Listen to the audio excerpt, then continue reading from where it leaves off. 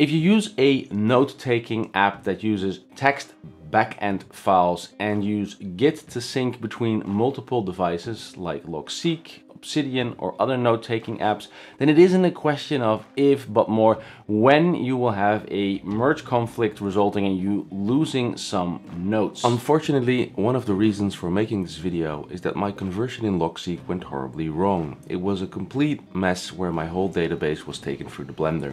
Luckily, the conversion is also a single change and as such easy to restore if you know how. I'm going to show you why this happens, what you can do to get those notes back and allow you to sleep a little better knowing that anything you put inside a Git system never truly gets lost. LogSeq uses Git as a backend, and this is good because Git is an open source solution to keep track of changes inside text files. In fact, most of the software you're using probably has its source code in Git, showing you that it's used for very important files the world over. And the first thing that you need to know about Git is that it doesn't really store files. What Git does is it stores changes, and it stores any change you make, and it will never ever forget. At least you can, but it's really difficult.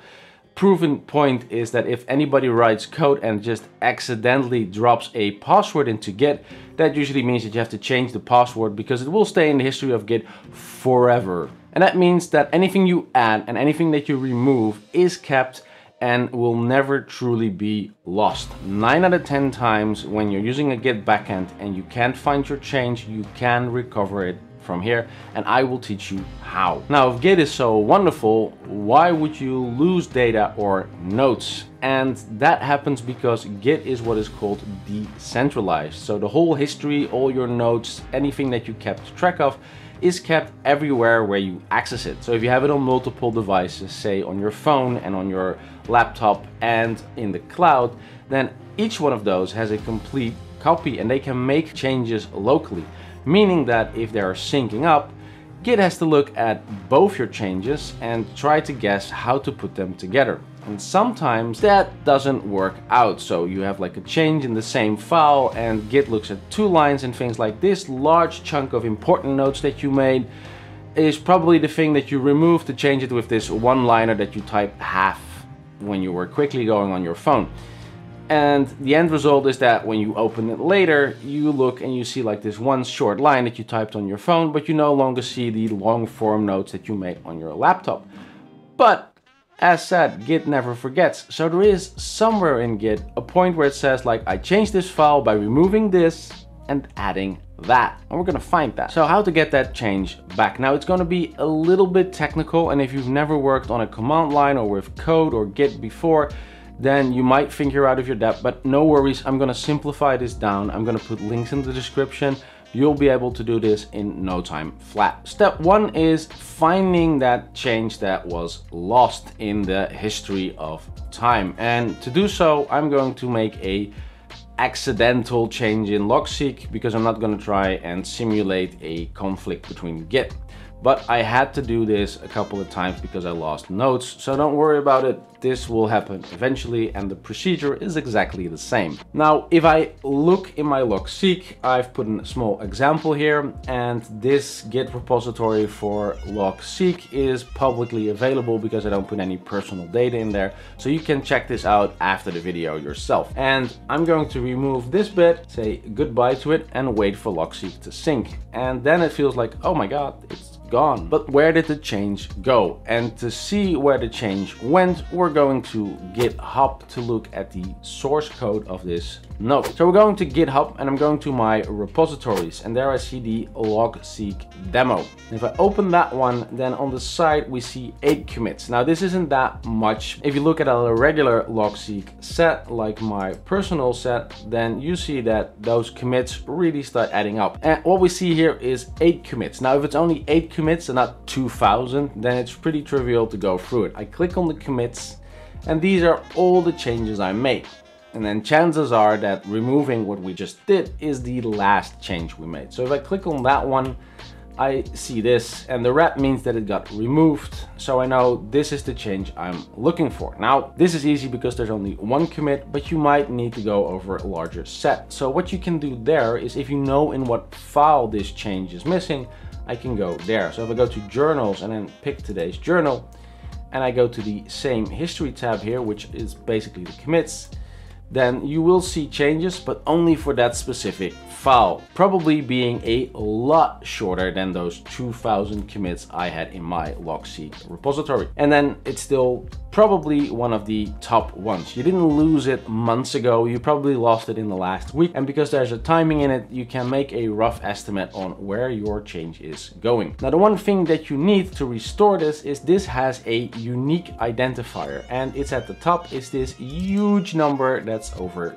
there. So we're gonna copy that one and put it on the clipboard, and we're gonna need it later. Unfortunately, you can't restore it straight on GitHub. You need to check out the code, as it's called. This basically means that you make a copy of the code on your local system where you make changes, and once you think everything looks right, you push those changes back so you can keep working on your stuff. Now, if you don't have the software, you can just install it by searching for Git, and the first thing that you'll get is the Git website, where you can find a huge download button and then pick your own OS. So you can go towards Windows or Mac if you're running that, and in Linux you probably just want to use your package manager. Click on that, run the setup, and you'll have Git installed on your system. Now, there are a lot of questions when you're installing Git, but the same defaults are what you need. There is one important setting, and that's this screen where you pick the editor. Be sure to pick something like Notepad. Now, Git is a command line tool, so you don't really start it as an application. It's something you can type in when you're working on the prompt. We'll get to that later. So now what we need to do is get a copy of our notes locally. And the way we do that is we go to GitHub and we find the clone URL. So if you go here in the top, you see the green button called code, and if you click on that, it says clone. Now, you can use SSH like I would do, but we're going to use HTTPS because it's easier, because you just type in your name and password, and for HHS you need to set up keys, and that will make it more complex than it needs to be. So I'm picking that one and I'm copying this one. Now, I use a clipboard manager, so I got both of these things on my clipboard now. If not, open something like Notepad or anything like you use for a Scratchpad and just paste these URLs and IDs in there so you can easily access them later. We're going to use the Windows command shell, and in Mac you're going to have the terminal, and in Linux you're also going to have the terminal, and in all cases the commands largely stay the same. If it's not the case, I will mention it. And if you've never worked on a terminal, the most important thing that you'll need is the cd command, and cd stands for change directory. So with cd you can go towards a folder. Now, I'm currently on the C drive, and if you happen to have your checkout or your code or your documents on another drive in Windows, you can switch to that by typing the drive. So again, the D gets me to D, and C gets me back to the C drive. And within this, I made a folder called projects, and then I go in there and I'm going to make a temporary directory because I probably already have it checked out here, and that would confuse everybody. So let's call this one demo YouTube, and I'm using the mkdir command, which stands for make dir. You don't need it for this one, but you might want to know it if you want to make a temporary folder to try this in. Right, so I'm in my temporary work directory, and this is where I'm going to do the git clone bit. So I type in git, which is the git command, and if I press enter, I get a lot of help and text. We're not going to bother with that. We're just going to focus on the 2 or 3 commands we need to restore our notes, and forget the rest, because we're not trying to make a large development setup here. We're just trying to get a clone. And I'm going to paste the thing that I got from GitHub. And this basically says, like, you're going to make a clone, you get it from github.com, and it's this specific repository. This is important. So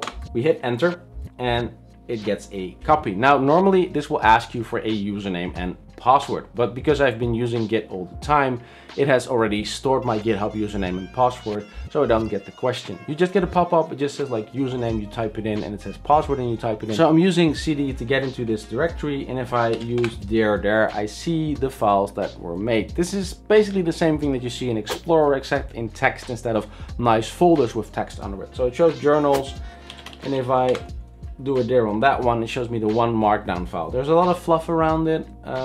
You can't really be helped on that one. It takes a bit to get used to. Just take your time, read the screen, you'll get through this. It's not as hard as it looks. And if you don't care about it, I'm just going to show you how to restore it without having to browse through the file. Now, if all you care about is restoring the change you made and you already had that long ID string from GitHub, then what you can do is a git revert and then paste that, press enter. And what that does is Git doesn't forget, so you don't go back in versions. All it does is it adds another change on top that says, this change that I made in the history of my files, reverse that. So just do the change in reverse, meaning that if something was removed, it gets added. If something was added, it gets removed, and it adds some text to it. And this basically tells you what's there. All you need to do now is just save this. I'm going back to the terminal, and what I'm gonna do is I'm gonna say git push, and git push tells Git to push the change towards GitHub. So I do this command, and it shouldn't ask you for a password anymore because the first time you typed it in, it saved it. And if we go to the browser, we will see that change there. So I'm looking at it now and it says 8 commits, and if I refresh the page, then you see 9 commits. And if I click on the commits, you also see revert LogSeq autosave, and that means that you reverted that change and whatever code was there should be back. So if I go look and LogSeq in this case, my change has magically returned. If you enjoyed this, you might like my other LogSeq videos, and remember, you're awesome, keep it up.